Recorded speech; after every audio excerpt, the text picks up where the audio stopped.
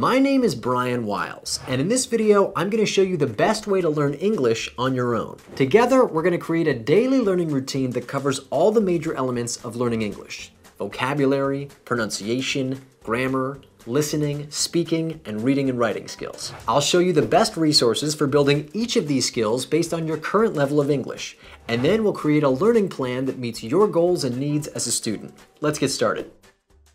Right now, you probably understand at least some English. Maybe you studied it in school, or you've watched American movies, or you're currently learning as an adult, and that's fantastic. But in order to find the resources that will serve you best, it's helpful to have a clear understanding of your current level of English. And to do that, you can take this free English proficiency test, and I'll put links to everything I'm talking about in the video description box below. After you take the test, your results will be based on the CEFR scale, and you'll receive a score somewhere between A1, beginner level, and C2, which is close to a native level of fluency. Keep your score in mind throughout this video, because I'll be recommending different materials based on your current level of English.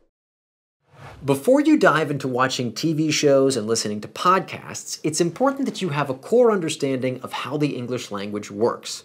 How to conjugate a verb, how to build a sentence, how to ask a question, things like that. And to build that understanding, you should use one of these two courses. They're both excellent and they're completely free, and they'll give you all the knowledge you need to continue learning on your own. The only question for you is whether you want to study American English or British English, and I'll talk more about that decision in our next segment on pronunciation. If your English is already at a B2 level or above, you don't need to be using a course at all. At that level, you'll learn faster by focusing on your listening, reading, and speaking skills. And again, we'll talk about building the right routine for your needs at the end of this video. As you probably know, there are many different dialects of English: American, British, Australian, etc. And every dialect has a different pronunciation. I parked my car across the street. I parked my car across the street. I parked my car across the street. The good news is that no matter what English dialect you learn, it's pretty easy to understand the others. 99% of the vocabulary will be the same. The bad news is that all English dialects have some pretty bizarre spellings and pronunciations. So you should study the dialect that you find most interesting or useful. For many people, that's American English. And the YouTube channel Rachel's English has a free course that I highly recommend for anyone who wants to improve their American English pronunciation. As you'll see, Rachel gives clear and concise explanations on how to create every sound in the English language. Your job is to watch those guides, listen carefully, and then record yourself pronouncing the various sounds. Then ask yourself, how did I do?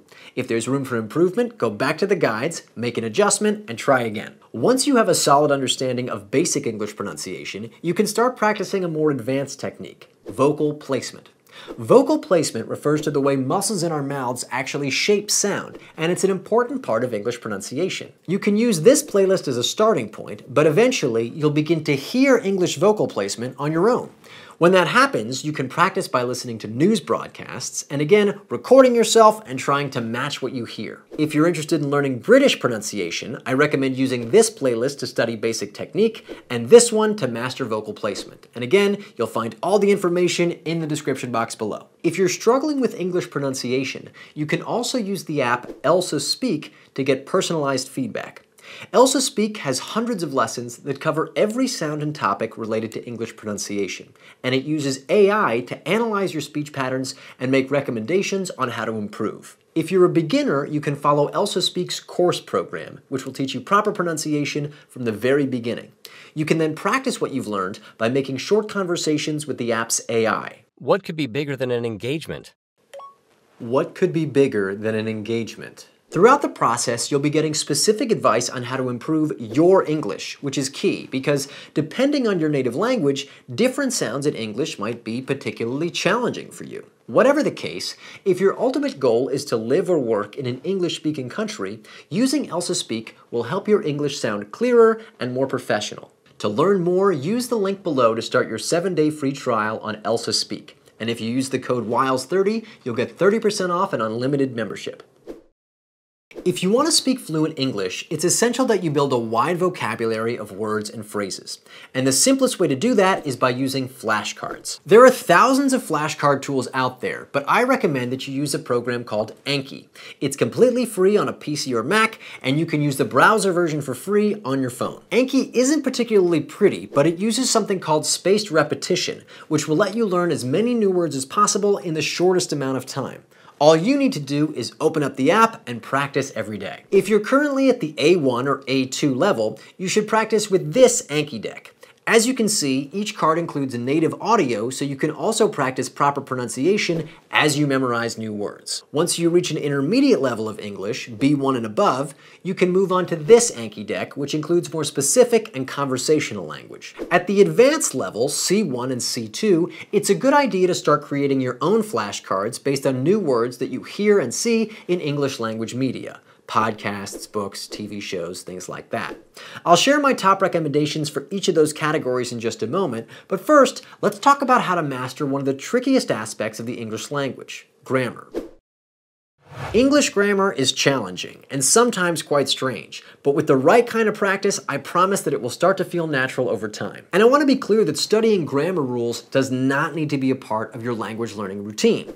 If you consistently use the other resources that I talk about in this video, you'll automatically build an understanding of English grammar. But I know that it can be frustrating when a phrase or a sentence just doesn't make sense. So, with that in mind, here are my recommendations for learning about English grammar. For beginners, you should rely on one of the courses that I mentioned earlier. They give clear explanations about English grammar in over a dozen languages. For intermediate students, I recommend this free course from Shaw English Online. The host, Esther, covers every major topic in English grammar, and each video includes subtitles in around 10 languages. And for advanced students who want to build an in-depth understanding of English grammar, you can explore this Khan Academy course, which goes into significant detail.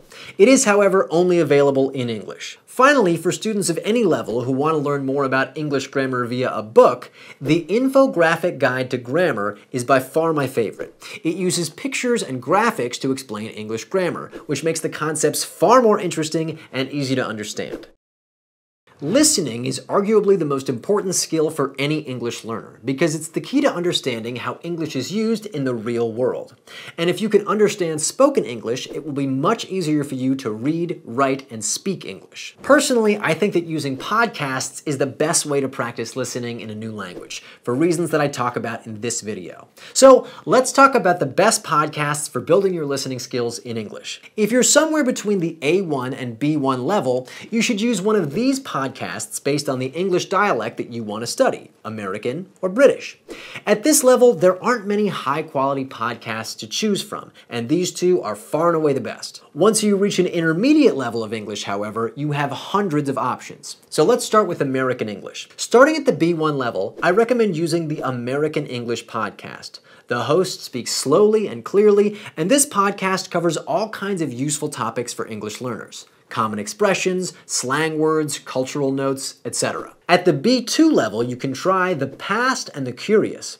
This is actually a podcast for older kids, but the content is interesting and it's very well produced. At the C level, your choices are almost endless, but I would recommend starting with The Moth Story Hour or Radio Lab, both of which will help you develop a native level of English and a deeper understanding of American culture. Likewise, for British English, you can listen to these podcasts based on your current level. Now, no matter what your level or which dialect you're learning, you want to make sure that you're using podcasts effectively. That means when you hear a word or a phrase you don't understand, use Google Translate to get a definition in your native language. And then, later on, you can review any new words by looking through your translation history. And as I mentioned earlier, making your own flashcards in Anki is always a good idea. Now maybe you're wondering, can watching movies and TV in English be part of my learning routine? Absolutely.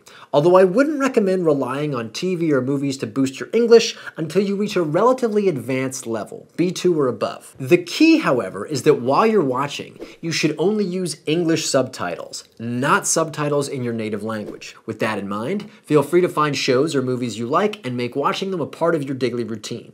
Just remember to look up new words and phrases whenever you hear them. What's the best way to improve your English speaking skills?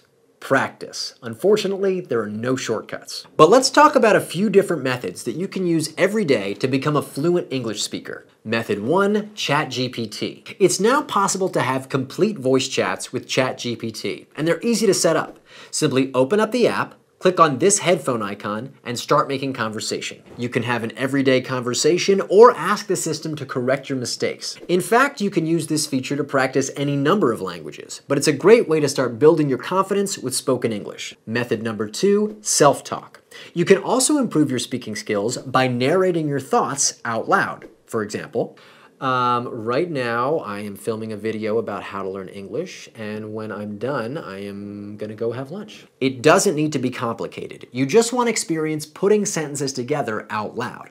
And this method will also develop your ability to think in English instead of translating in your head. It's very useful for learners at every level. Method number 3, chatting with online conversation partners. Ultimately, the best way to practice speaking English is by talking with other people, and it's easy to find conversation partners online. And finally, method number 4, immersion.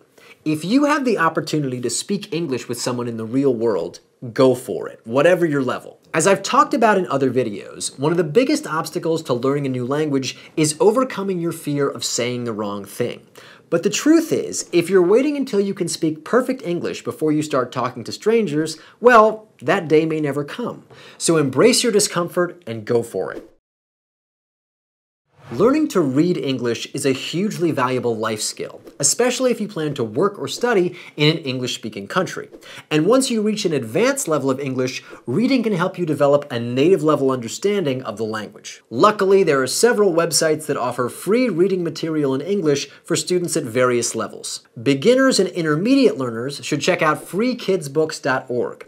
Once you're on the site, you can search by age or English level and find free ebooks to download onto your phone or laptop.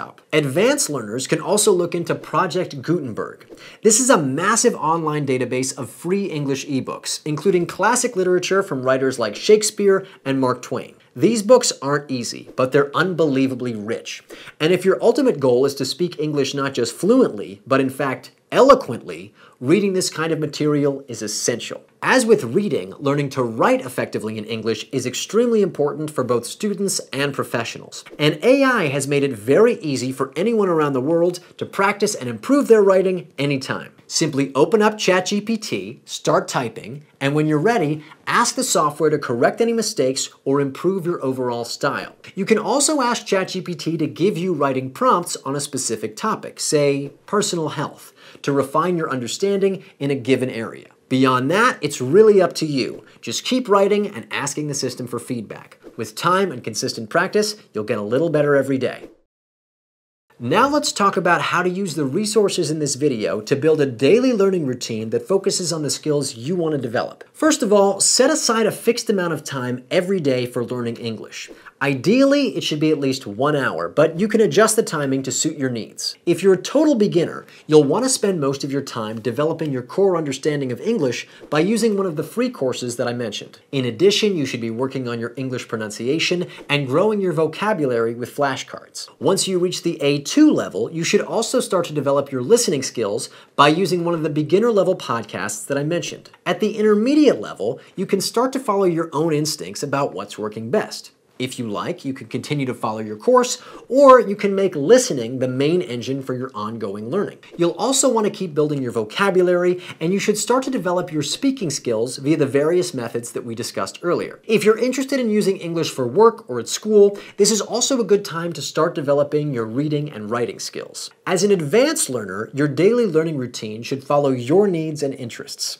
Courses are not effective at this level, so you should use both listening and reading resources to make consistent progress. In addition, you should be speaking English every day and seeking out opportunities to make conversation as much as possible. As an advanced learner, it's also a good idea to work on your English writing skills no matter what your goals. Writing will help you see your weaknesses when it comes to English proficiency, which you can then address by making them a part of your daily routine. And of course, all of this can be adjusted based on your interests and goals. Ultimately, the most important thing is that you just keep learning. So do what works for you and keep going. With time and practice, you can absolutely become a fluent English speaker. Thanks for watching, and I hope this video was useful. If you have any questions, please let me know. Bye-bye.